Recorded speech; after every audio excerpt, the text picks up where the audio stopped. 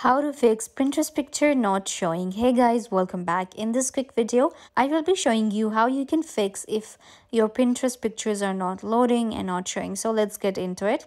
First of all, what you need to do is you're gonna actually open up your Pinterest. You can do this on any device, iOS or Android. You can also do this on your laptop or PC. So the first thing that you need to check is you need to check your internet connection, because that is the reason your Pinterest pictures are not showing. But you do have a good internet connection. Then what you can do, you need to go to your profile here and click on these three dots at the top. Click on settings. Inside your settings, you need to click on privacy and data. And now you will scroll all the way down and you will be able to see the clear app cache. Now sometimes there's so much cache that the Pinterest is taking time to load.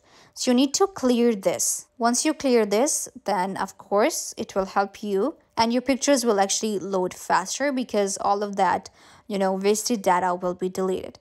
Other than that, you can also reinstall your application. If you feel like still your Pinterest is not working, you can uninstall and install your Pinterest again. I hope this works for you. Don't forget to give this video a big thumbs up, leave a comment down below, turn on bell notification and subscribe to YouTube channel.